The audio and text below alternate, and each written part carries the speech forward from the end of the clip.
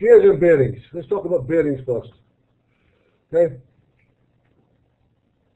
A bearing is what? It's something that effectively, it stops two parts of metal rubbing against each other when there's relative motion between them. Yeah?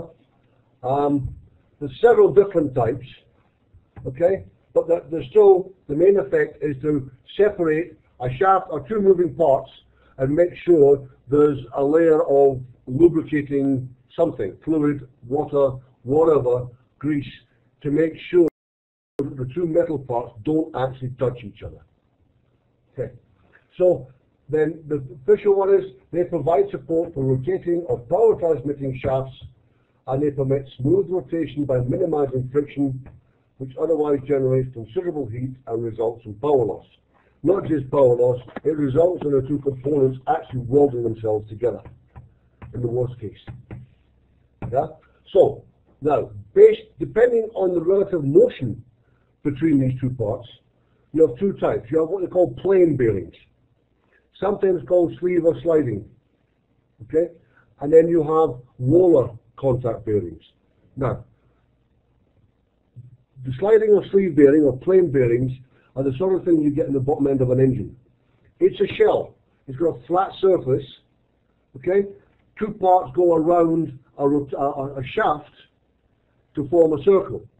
Now that bearing surface in there, we force oil into it, and that then there's a gap between the actual bearing surface and the shaft around which the oil rotates.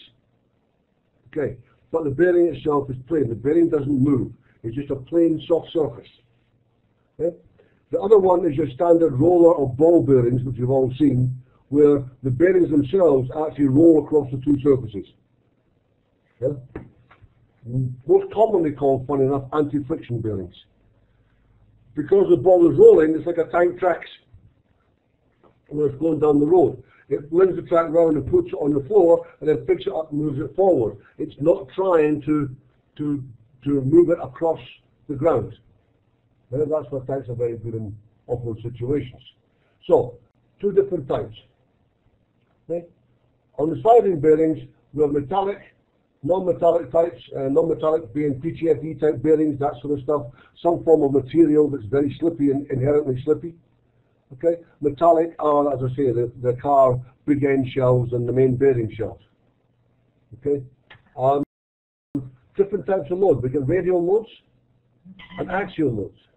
Okay, in the axial load, the shaft actually moves in and out along the bearing, and the radial load it rotates around inside it. Yeah. Then configuration, they can be solid, they can be split. Car ones are mostly split, so you can get into them and take them apart. Okay? And then there's various ways of getting the lubricating fluid into them. Alright? We're going to talk about them later. The three main ones are self-lubricating, hydrostatic, and hydrodynamic. Now we'll cover what they mean just now. Okay. On the other side, you have your rolling, your ball ones. Now, you've got two circles, one inner race and one outer race. Each one has a track on it. And these little boikies here can be either a ball, a horizontal roller, a tapered roller, or a barrel roller, or a needle, depending on the requirements and the difference in speed between the outer and inner races and a whole bunch of other stuff. Okay. Now, this whole picture comes from a guy called Charles. His mechanical design sector on the, we've got it up on the internet, obviously. Now, in a plain bearing, the motion between the shaft and the bearing surface is one of pure sliding. The two surfaces slide past each other. Right? Think of a block put on top of a table and pushed along. That's a plain bearing.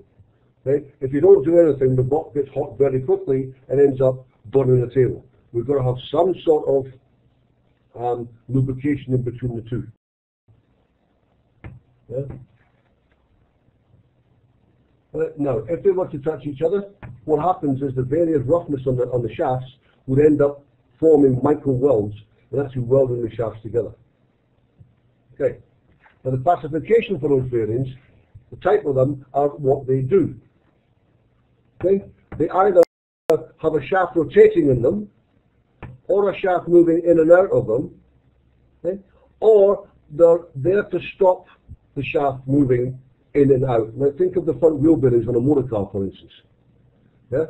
So you've got journal or radial bearings, if you like. Journal bearings are the one that's typically what we call a car bearing, a car engine bearing, journal bearings. Okay? Otherwise it can be called radial bearings. And then they have axial modes. That's where the axis tries to move horizontally. Like here, see. As you turn the wheel, the force on here tries to pull the wheel off, or push it on. The corner forces. So these tapered bearings are designed to stop that. Yeah? That one's fixed to the outside, and on the inside there it's tapered. So if the shaft tries to go that way, that taper tends to prevent the shaft from moving, and vice versa on this side, going the other way. Yeah? So the thrust load, if you look at this little guy here, the thrust load is downwards, but the bearings themselves are rotating. So this would be great at parties because it keeps you on your seat when you've got a couple of drinks. Yeah? There's a typical journal bearing. This is a split journal bearing because you've got two bolts that hold this top cap on. That comes off to allow you to change the bearings and to fit the shaft into it. Okay, so a rotating shaft is fitted into here, the bearings are clamped up, fluid is applied through the hole, and the shaft can begin to rotate. Okay? This type of shaft system here is called a plumber block. Okay?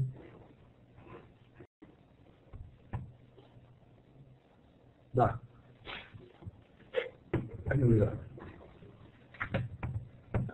there's the block itself, that's fixed. This bit here. This bit is the bearing surface, the bush, and then the half diagram there is the shaft itself. Okay, now you can see obviously we have to then force oil into that gap there to make it work. Yeah? The only problem with this one is it's not split. So the only way you're going to get the shaft in is to push it in from the end. Right, with a split one, you can lay the shaft in place and then bolt the cap on and keep it there. So the big disadvantage with bush bearings is that the shaft has to be put in from the end. Right, no problem, Steve. You didn't miss much. Okay. Right. Now, operation. Two things are vital to standard sleeve bearings or journal bearings. Okay? How fast the shaft turns and how much oil pressure we've got in there. Right? Or how much bearing pressure there is pushing the two surfaces together. In which case we need the oil pressure to keep the two apart. Okay, so the faster the rotating shaft and the more force there is pushing the two parts together, the higher the oil pressure we need to keep the two apart. Okay, now that means we've got bearing pressure and velocity. So therefore the product of those two is called what? The PV value. Right, and that's a measure of the frictional heat generated on a unit area of the bearing surface. Right, and it is directly proportional. The severity of the bearing surface increases with that number.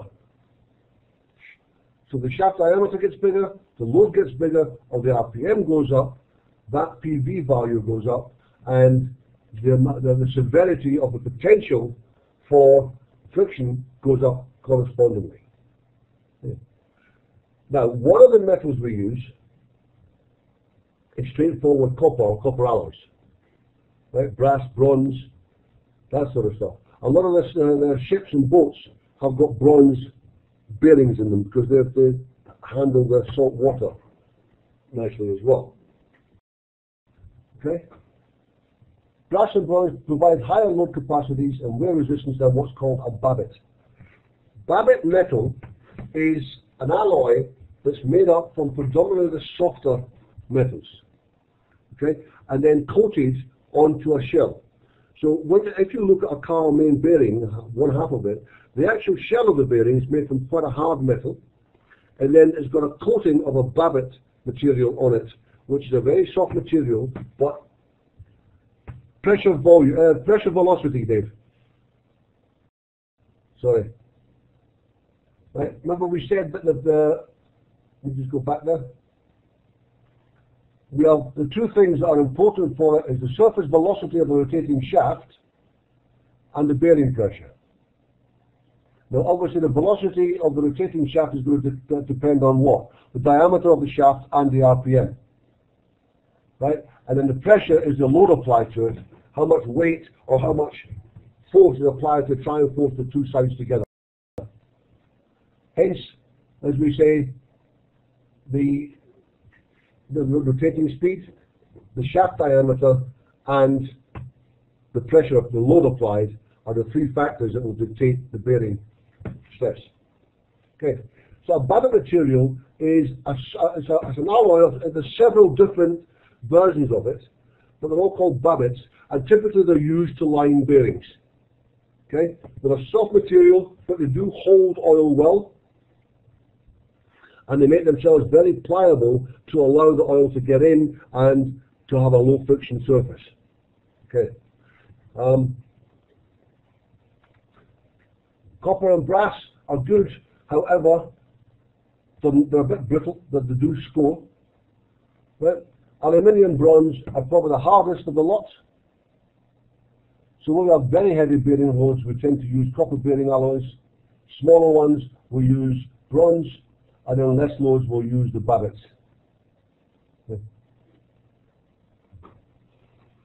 So, let's look at the calculation. I would imagine because we're doing this is going to be in your assessments. We have a shaft with a 25mm diameter and a shaft speed of 1500 RPM. So to determine the PVR value, in order to select a bearing, we need to know, well, we've got the bearing length and we've got the load.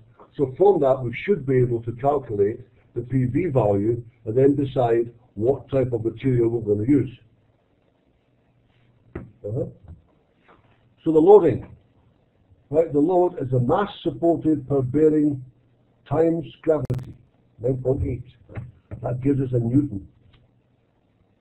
Okay. We have a shaft diameter in millimeters and the bearing length in millimeters. Okay. Now this one is surface speed. Okay, equals the revs per minute times the circumference of the shaft. Right, 3.14 is pi times d. Okay, the circumference of the shaft, multiply it by the revs per minute, and you get the velocity of the two metals are in relation to each other. Yeah? So, let's have a look at this now. We know the load is 40 kilograms. 40 times 9.8. The shaft diameter is what? 0.025, because it's 25 millimeters. We've got to keep this in meters, and it's 300 RPM. 30 millimeters, sorry. So you've got 0.025 and 0.03 multiplied together. That gives us 522,000 PA, or 0.5 megapascals. That's the loading figure for that bearing. So that then we can go to the tables and decide which metal we want to use on it. Yeah? So, we've got the surface speed, the velocity, is what? 300 RPM times pi times the diameter is 23.56 meters per second. Okay?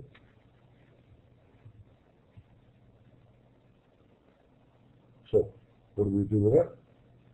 Work out 12 there. It's 12 megapascals times per meter per minute. Per millimeter per minute, sorry, that's the small end. Okay.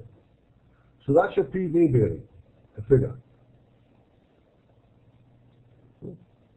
If we then look at our box, PV less than 5, less than 10, less than 20, 40, 200. What was ours? It was 12 mega. So we're above this. So the bearing must be immersed in water. What? Oh no, sorry. This is in megapascals. Sorry, I thought it was in pascals. So we're sat here between the two. So obviously we take the top one. Regular lubrication would be required for this.